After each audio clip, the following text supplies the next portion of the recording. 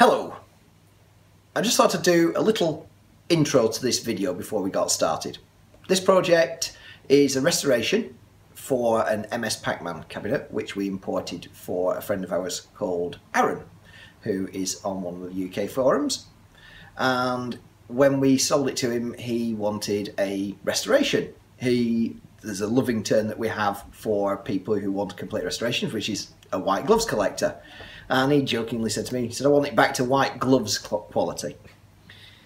I'd like to thank Aaron for giving us a chance to do this restoration for him, because this is officially probably one of our first customers. I also wanted to do this video and do this intro to let everybody know that if you want a machine restoring, if you've got one coming in or you bought one off eBay and it looks terrible and you want it making a lot nicer, either right back to sort of factory or and you just don't have the space, the time, the materials and all the rest of it, we have, and we're quite happy to do it for you. So just get in touch with us. Our number's on the bottom of the screen and our details are, and they're always in the video description. If you like watching what we do, then please hit the subscribe button if you haven't already, and do give us a thumbs up or a thumbs down depending on which way you're orientated, and you know, leave us a comment and ask us any questions. So one other thing I'd like to do is I'd like to thank Anthony, who's done the 99% of the restore work on this machine. You'll see him mostly in the video doing the work, I'm mostly doing the filming. All I did was fix the PCB when it first came in, which was a fairly trivial fix, to be fair. Anyway, so on with the show, and here's us restoring an Ms Pac Man cabinet from its absolute rubbish quality, or compared to what it is now, quality that it was when it first came to us. Picture, if you will, one Ms Pac Man machine upright and one space heater. Do you see where we're going? No, we're not going to burn it. Anybody who's just seen the other video on Twitter, I decided to reshoot the first bit of it because I'd put the phone the right way around. So this is for a friend of ours on UKVaC, MaskedDev, sorting his Ms Pac Man machine out. We've been sat on it for a little while, and yes, we've been procrastinating and being chicken about doing the artwork. Freely admit we've been chicken about doing it. It's not a stupendously difficult process, it's just one of those where you've got to get it right in one hit. Get it wrong, it costs you money. Ant's stripping parts of the machine off at the moment, because the only way you can do this is to take out the T-moulding and the coin door and basically anything that protrudes from the machine. This morning we had a Donkey Kong machine here which was picked up by a customer, and that had the artwork applied over the bolts. Fortunately, Ms Pac Man doesn't have that problem. So what's the first process here? Is it sort of sand all the little blemishes out and then filler anything? Is that what you've got to do first? Dig out anything that's loose, make sure it's all solid. Filler it in. Yeah. Sand it, get the edge so it's nice and sharp. Possibly filler it again. Yeah. Sand it. Feel any minor defects, fill them in. Oh yeah, because that's like quite a gouge, that, isn't it, that one? Yeah, oh yeah. Okay. And then a light sanding to give it a surface. Yeah. A nice smooth surface. Something that the artwork can actually bond to. It's not that, it's just because any little tiny lumps in the paintwork, which wouldn't matter normally, will stick out like a sore thumb on a yeah, like that, I can feel there. Of course. So, we're not being completely wussy about it, by the way. The heater's on out here for a reason. It's because we need to be able to get the filler to dry. Otherwise, it just hold the job up even further. So this is the prep work. People think it takes about... We got asked, how long does it take to put artwork on? Well, how long's the piece of string? Anyway, we'll come back in a little bit when we've got some of the fillering done. I think I'm going to get told to sod off in a minute, but you know. I'm going to no doubt get found a job. Other than that, I'm going to go and look at some PCBs. There we go, Ms Pac Man's lead on her back, or on her side at least. Loads of, what do you call it? Bog work. Bog? Why bog? I think it comes from Bondo. Yeah, this is what the Americans call Bondo work. P37, is it P37 wood hardener or something like that? Body filler. Oh, body filler we're using for this. Alright, so full disclaimer, no doubt a million comments are going to appear in the YouTube comments below the video telling us exactly how we're doing it wrong. What we won't see is a million comments telling us how to do it right. Everybody will tell us how we're doing it, how so far wrong we're doing it, it's unbelievable, and how can anybody put their trust in us as a service? Well, I'd like to see you lot do better. Anyway, it seems a shame to cover up what's in effect actually not bad artwork, but I understand the gentleman who wants this, Aaron, as I said, he wants it restoring to white gloves collector level. You know, sort of person who puts on sterile white gloves with, you know, with powder free to play a game.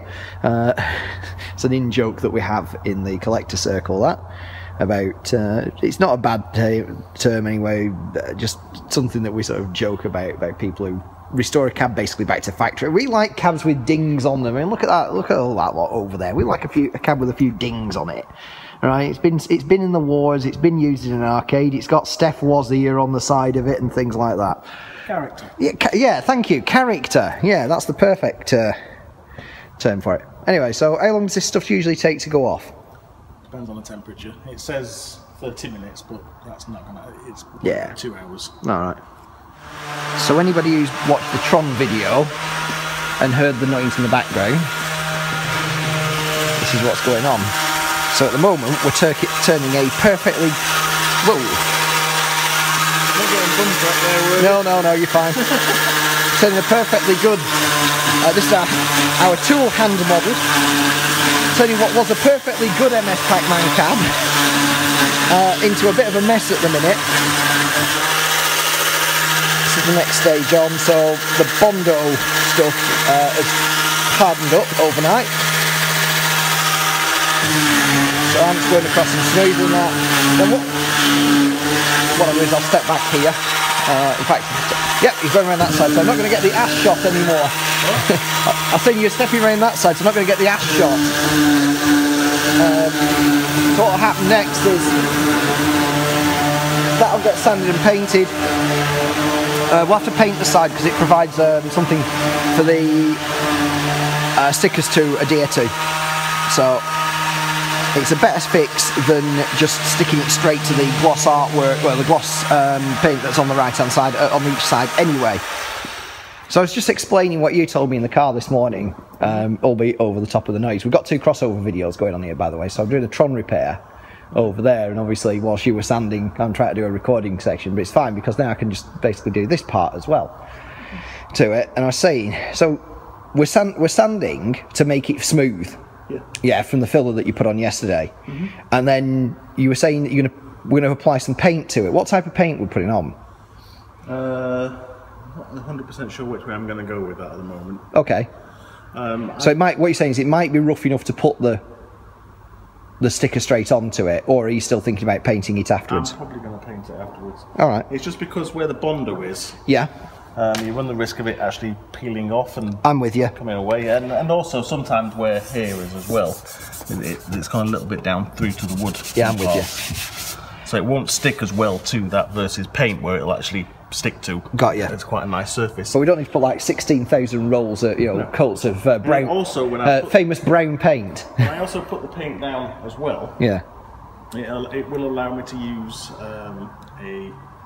I can't think of the exact word for it now, but basically a solution that will allow me to float it out and squeegee air bubbles out, whereas if I just stuck it down, it's down. Yeah.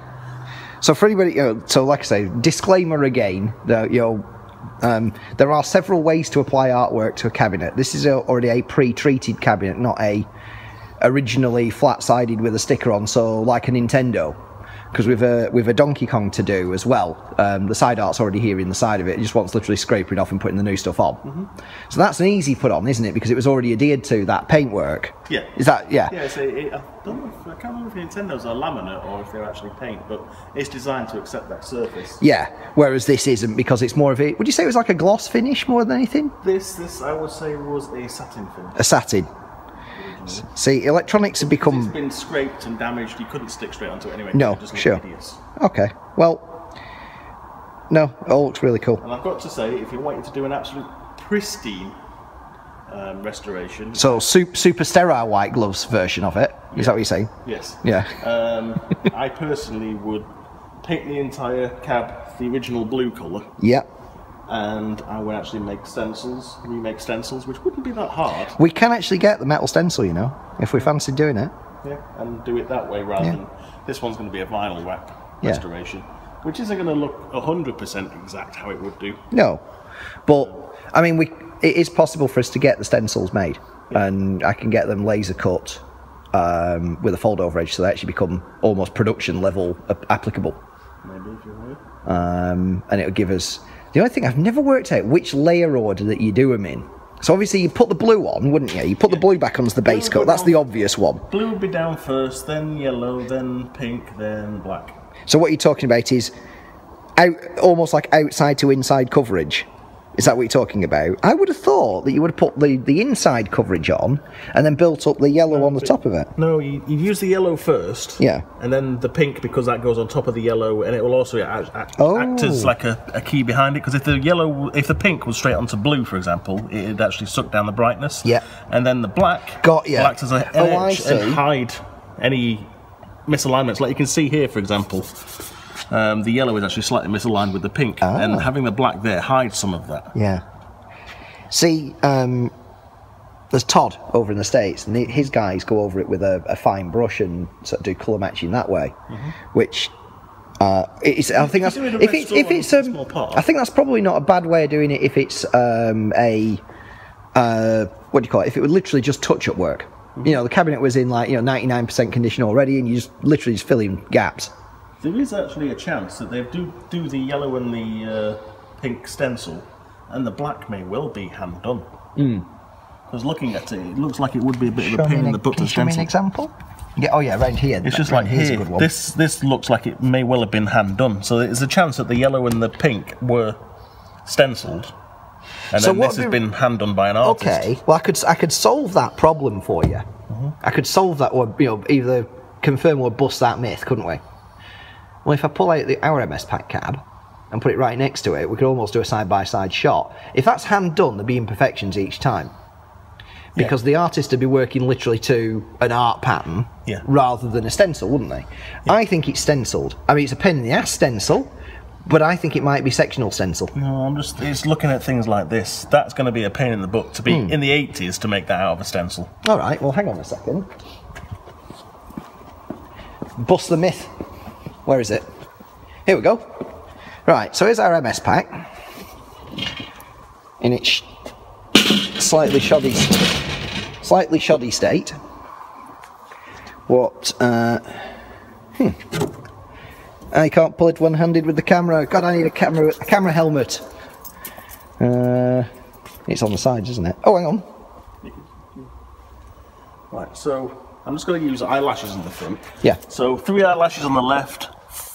3 and I'd say maybe 3 on the right as well. It might not be as an easy way to tell versus them little things. So 3 eyelashes on the front. Okay, let's use that as a comparison then.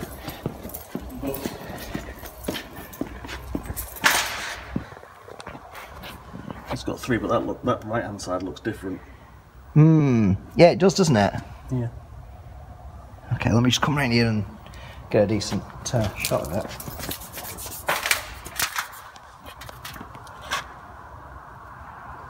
Yeah, they are different.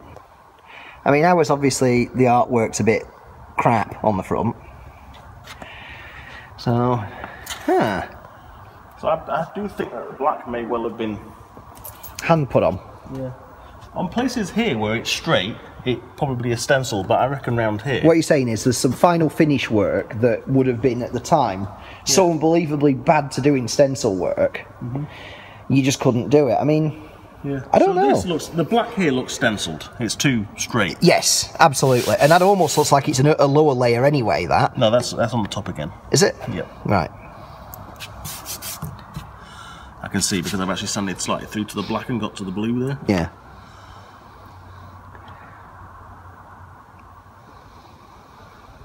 It is very difficult to tell. Okay, well, I'll not interrupt you anymore. I'll go back to my workbench and find out why my reset doesn't work on my Tron. That I managed to jump start momentarily, but now it doesn't want to work. All right, back to the bench we go.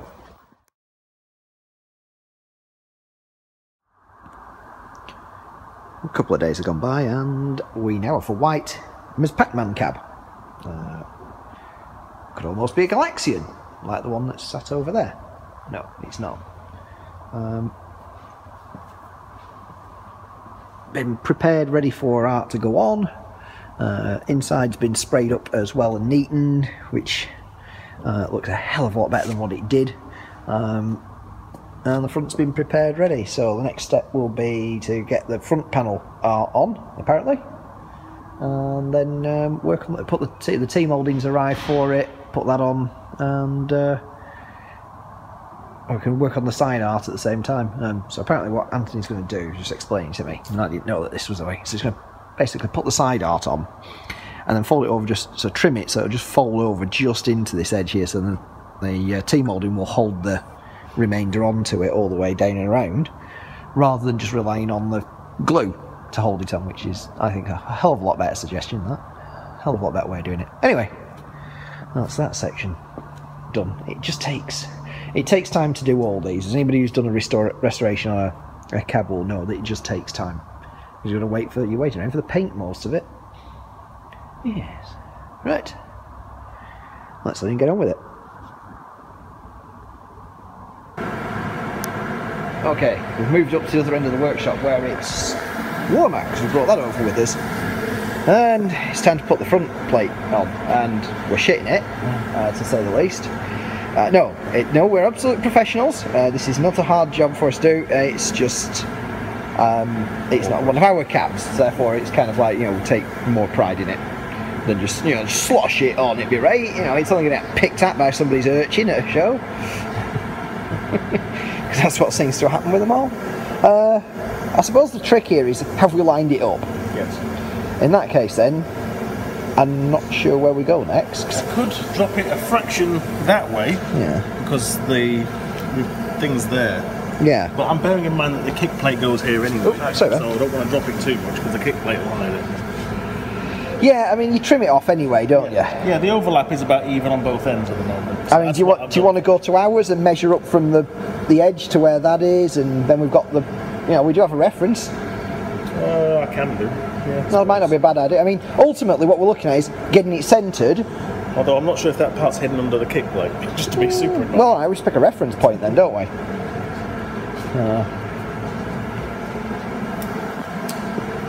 Yeah. Over here in the many rows of machines. Here we go.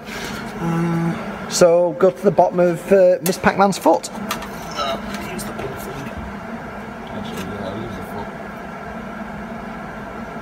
foot. The idea is I think a head doesn't have to get clipped by the coin door. 122. How much? 122. Right. 22 millimeters. 122 mils. Or probably about 16 and 3/18 or something like that in imperial. Them silly measurements that the Americans use. Imperial makes no sense. No. Someone was really smoking some bad drugs that day. If anything, it's a fraction lower. Is it? Yeah, it's like 3 mil lower. Right. Okay. So the thing is though, if I rub my finger just gently here. I can feel, nobody will be able to see this on the video, but I can feel the bolt for the coin door there, which means that this area doesn't overlap the coin door, therefore that's fine. Yeah. So, well, look, it's all about, all I understand is it's all about getting it centred. Yep, that's why I've got it there now. It's centred on the bleed on both ends. So. Well, in that case then, let's just get on with it. Because the more we stand here and think about it, the longer it's going to take. Yeah, I understand that. What have you learned? I just know this shit is a lot thinner and easier to rip than I thought. I actually thought it would be fairly rip resistant, to be fair.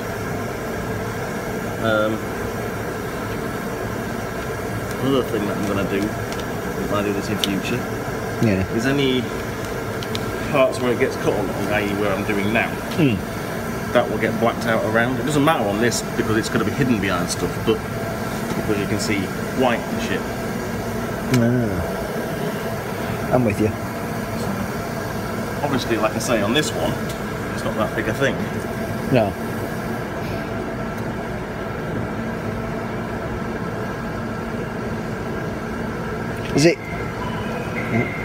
Is it easier with the Stanley knife? Sorry, the scalpel versus, say, like a Stanley? Yeah. The front's been done. We've taped it on its side at this point. What you can see, I don't know if it'll come out on the camera. I can just see it through the viewfinder, so it should be visible. Is you can see still, even after what, 2 coats? Is this? Yeah. Yeah. You can still see the original artwork. There's the outline of it and everything. Now, obviously, we're going to put the new one to it, and it will cover it up. Now, what we're talking about is the fact that when you, what Anthony was just saying was, when you put the artwork on and you raise the edges, you still see the white slightly. So, not on this part because you've got the T-moulding, and I'm going to wrap it round. It's on the parts specifically at the back when it wraps around because it won't stay on. It lifts. Is it worth doing the back though? As in the very back edge? Well, I have to cut it along this edge. Right, you know, got cut you. the over spill. Got you. That's the problem that I've got. Right. So what are you thinking about doing then? Sort of what? Masking tape the edge and just give it a quick spray, or? No, I'd just literally spray as is. Right.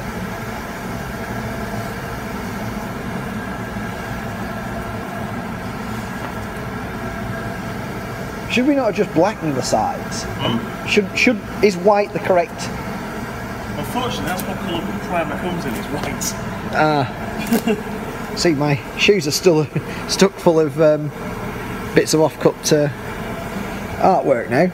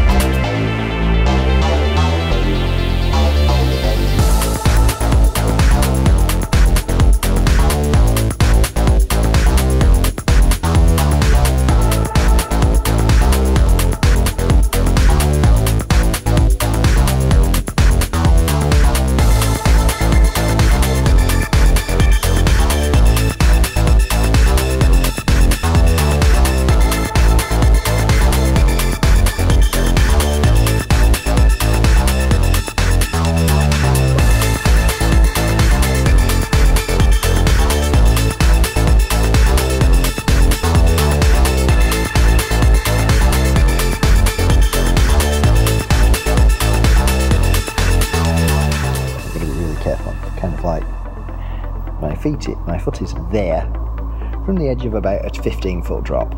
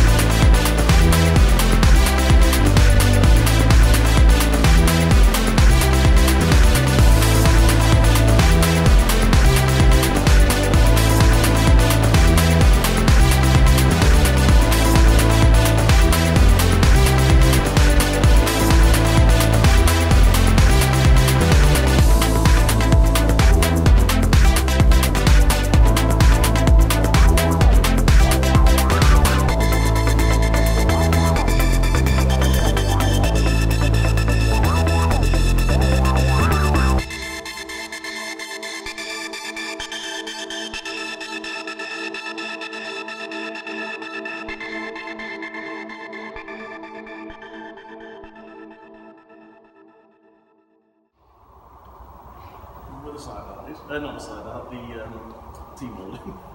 Yes, it's in the office.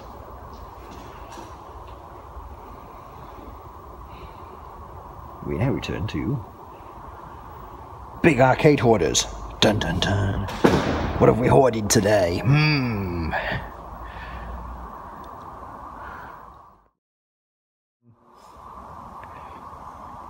now we're on the other side of the cab. So this is the scary mofo bit. Do something. I could do with a tripod or something. I think I have one somewhere. I've got the snooker angle here.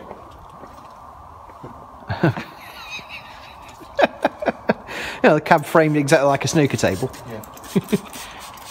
141. So now we're applying the British version of Rapid Tack.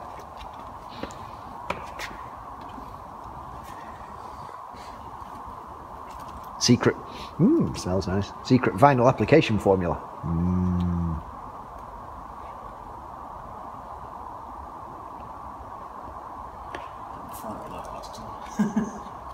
Last time I was getting so annoyed trying to peel the backing off.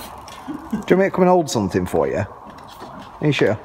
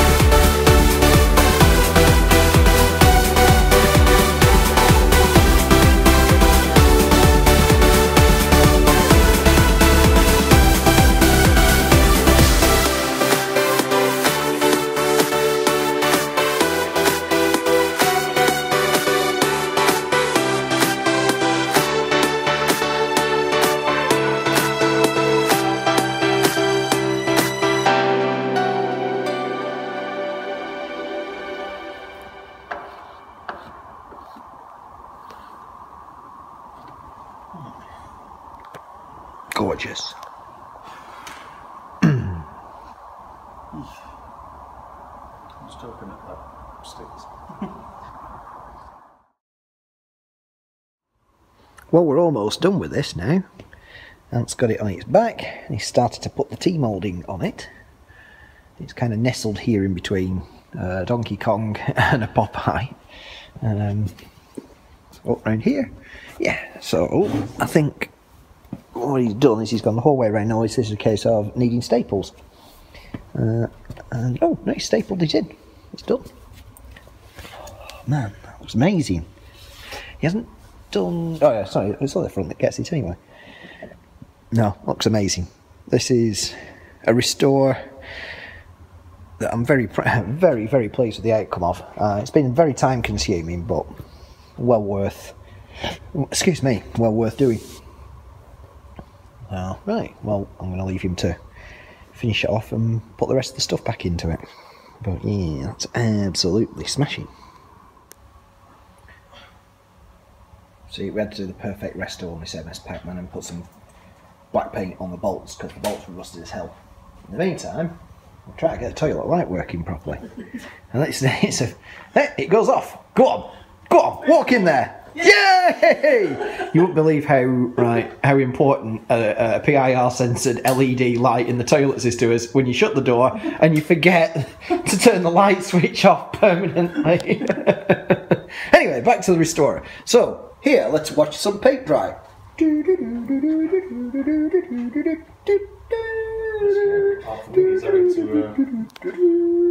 Right, that's enough for watching paint dry.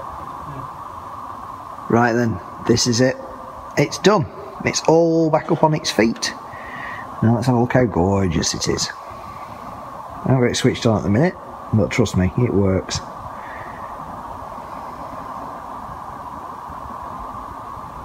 I've added some matting at the bottom, some rubber retainer to act as a kick mat at the bottom.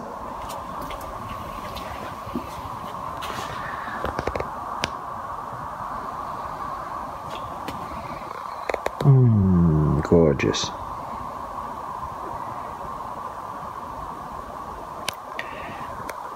We haven't redone the coin door, we haven't redone the control panel, and the bezel is as Cayman sells the marquee. The owner has elected to sort these bits out if he so chooses himself. He just wants it now back in time for Christmas. It's been sat with us for a little while, but we're waiting parts coming in. There's no point with a lot of these starting them until you've got all the parts. Anyway, that is it. We have finished a beautiful Pac Man restore for a customer.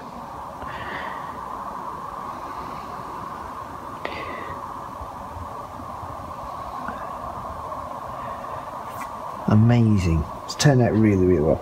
This. Really pleased with the work Andy's put into this. Quality artwork that we got from the US for it. All brand new T-moulding applied. All the way down.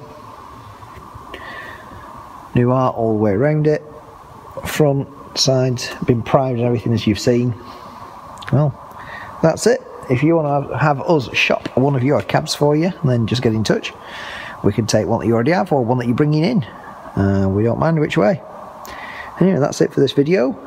Do hit the old subscribe button if you'd like to see more of what we do.